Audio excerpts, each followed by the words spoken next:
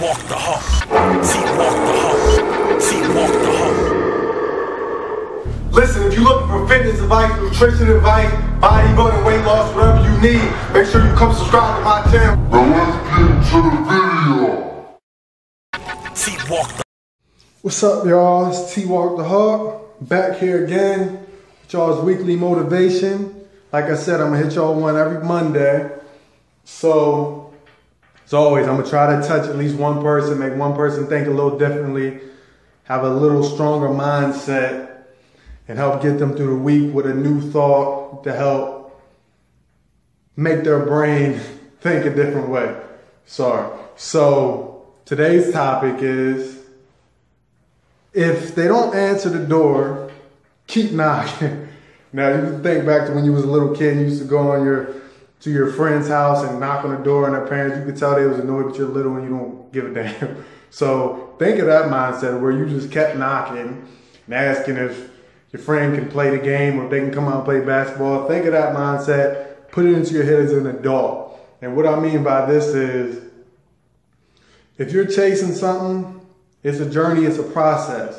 You gotta keep going to your goals, keep reaching out to get to your goals. Don't apply for a job, don't email us one sponsor, don't just do something one time. Keep pushing, keep knocking on the door. If they don't answer, you gotta keep knocking. So I'll use me as an example.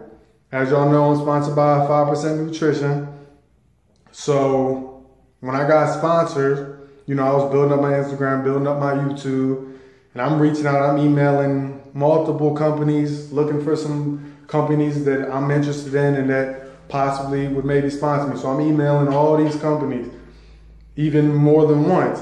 So, and I got denied a lot, but then I got hit with the 5% Nutrition offer, and I took it. Now, if I would have just applied to one or two companies and got denied and just gave up and start doing something else because they denied me and it didn't work, where would I be now? I wouldn't be nowhere. I'd still be doing small things, but instead I'm working my way up, building my way up because I kept knocking on the door.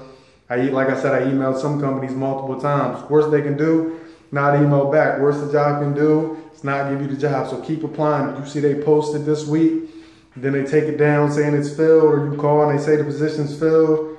If they post again 3 weeks later, apply again. Don't not apply just because you didn't get it the last time. Keep working towards it, whatever it is. If you're trying to get into a school and you get denied, keep applying to other schools until you get into college.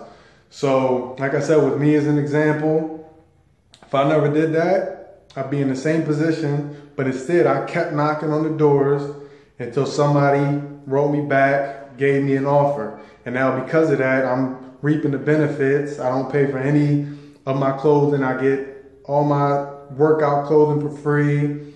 I don't pay for any of my meals. I get, then my company 5% has meal prep now. They give me all my meals for free every month. I don't pay for any creatine, pre-workout, BCAAs, none of that. All because I kept knocking on the door. And I want you to do the same thing no matter what your lane is.